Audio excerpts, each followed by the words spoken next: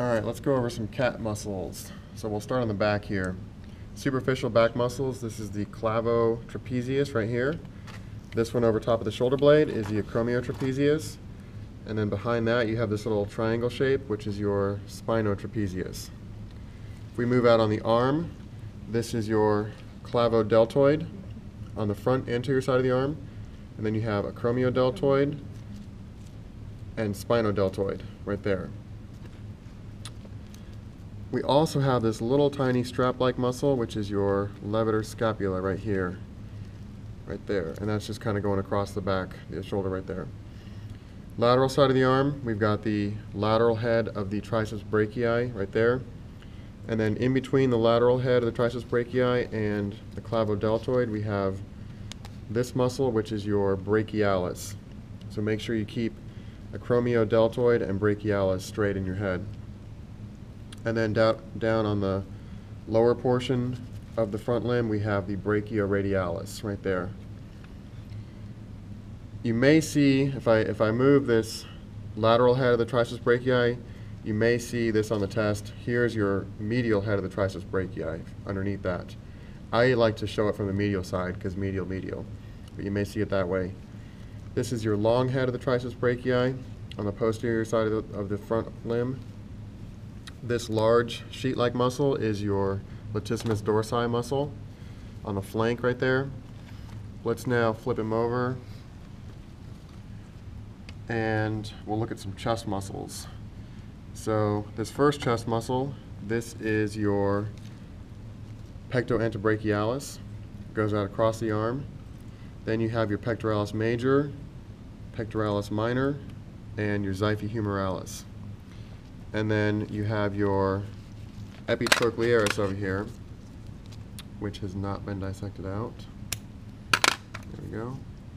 Peel that back, and that's going to reveal the medial head of the Triceps brachii, which is right here. And then if we go underneath the Pectoantebrachialis, again still on the medial side, you have your biceps brachii right there. So there's your biceps brachii. There's your medial head of the Triceps brachii, and then there's your long head of the Triceps brachii.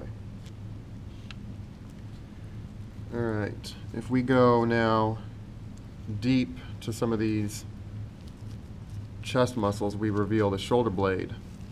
Let me spin them around real quick. All right, so these muscles right here are the serratus ventralis muscles. And they form a nice little fan-like pattern right there. This is the bottom portion of the shoulder blade right here. And if we peel this back a little bit, we can see a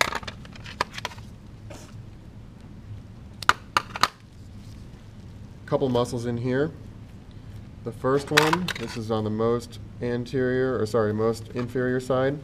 This is your Teres major muscle on the anterior portion of the shoulder blade. Inferior portion.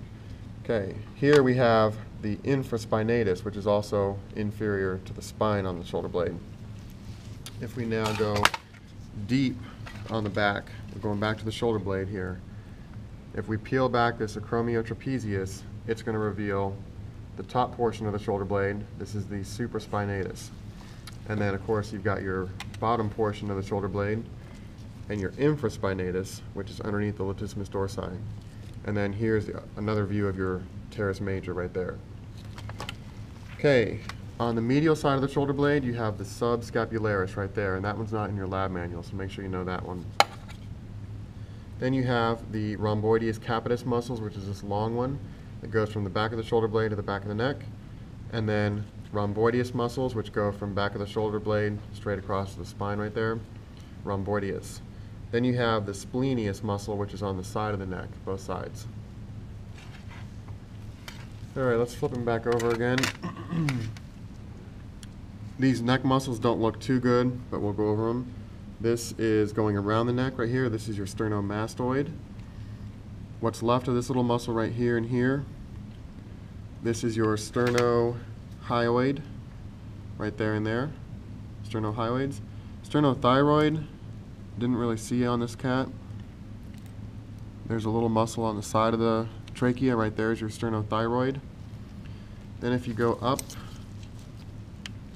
this is your mylohyoid in the middle on the inferior portion of the jaw.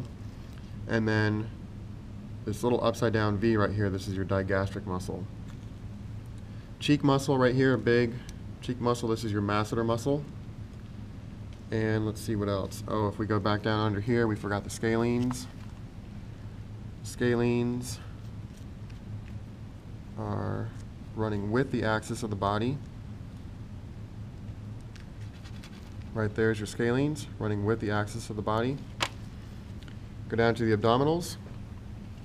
I've taken great care to dissect these out so they look pretty good. This is your external abdominal oblique. The muscle fibers are running in this direction. We're going to peel that back. The next layer is your internal abdominal oblique. And these muscle fibers are running more uphill.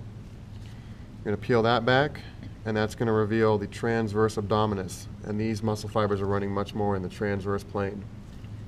And then we also have this muscle right here, which runs with the axis of the body, just like that. That's your rectus abdominis. And if you look at those muscle fibers, they're running with the axis of the body. So those are your abdominals. And then you have a piece of connective tissue right here in the center on the venter. This is your linea alba, and you're responsible for that one too. If we move out across the hind leg now, we've got this large, super thin, superficial muscle on the medial side. This is the gracilis muscle. We're going to peel that back to reveal some deep muscles.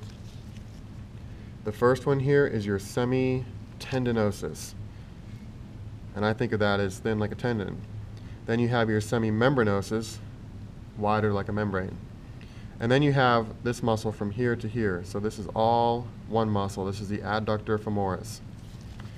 Then you have the adductor longus muscle, which is the next one, and then the pectineus muscle, which is the next one.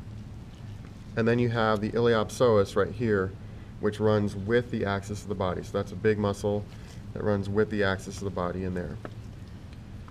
On the anterior side of the hind leg, we have the sartorius, another real thin, superficial muscle right there. There's your sartorius. We're going to peel that back, and on the medial view, you have the quadriceps that you can see. So on the medial side, we have the vastus medialis. In the center, we have the rectus femoris. And on the lateral side, we have the vastus lateralis. Okay, if we go out now to the lateral side of the hind limb. So what you want to do is you want to orient yourself. So this real thin one right here is actually the sartorius, just on the side view pretty much of it. So underneath that we have this piece of connective tissue right here that you're responsible for. This is called the fascia lata, super tough piece of connective tissue. It's connected to a muscle called the tensor fascia lata. So if the pin is in here, the question will read, name this connective tissue. If the pin is in here, the question will read, name this muscle. Closer to the center here, we have the gluteus medius, gluteus maximus. We have the caudofemoralis, which is right here. And then we have the biceps femoris, and that's a big posterior muscle right there. Okay, if we move down to the lower hind limb. I